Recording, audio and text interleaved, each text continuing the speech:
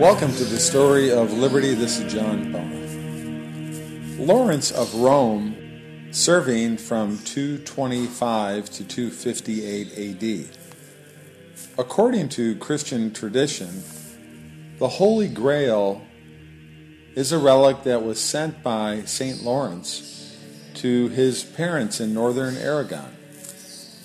While the Holy Chalice exact journey through the centuries has been disputed, it is generally accepted by Catholics that the chalice was sent by his family to a monastery for preservation.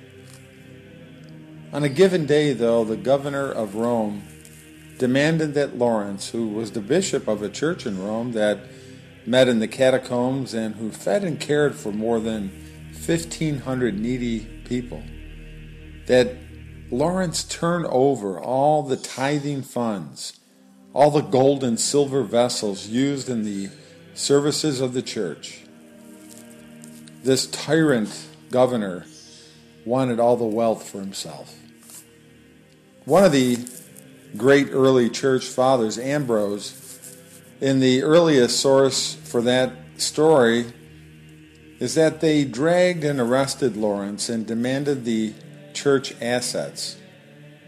Lawrence, when he came before the governor, he asked for 3 days to gather together the wealth that the governor was asking for.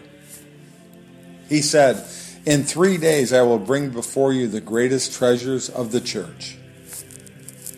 So on the third day he presented himself to the governor, and when ordered to give up the treasures of the church, he presented the poor, the crippled, the blind, and the suffering, the orphans and the widows, the helpless and the weak. And he said to the governor that these were the true treasures of the church. Other accounts record him declaring to the governor, "The church is truly rich, far richer than your emperor. These you see before you are the true treasures of the church. In these widows and orphans you behold her gold and her silver, her pearls and precious stones. These are her real riches. Make use of them, governor, by asking for their prayers, for they will prove your best weapons against your enemies." Well, this led directly to his martyrdom. The governor was enraged with the comments from Lawrence, and he ordered his army to burn Lawrence at the stake.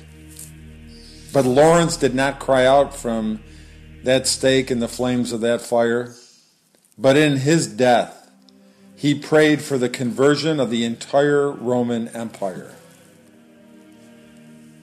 Eventually, paganism was defeated in that Roman Empire. The people they saved the abandoned children and those threatened by abortion. They cared for the needy, both Christians and others alike.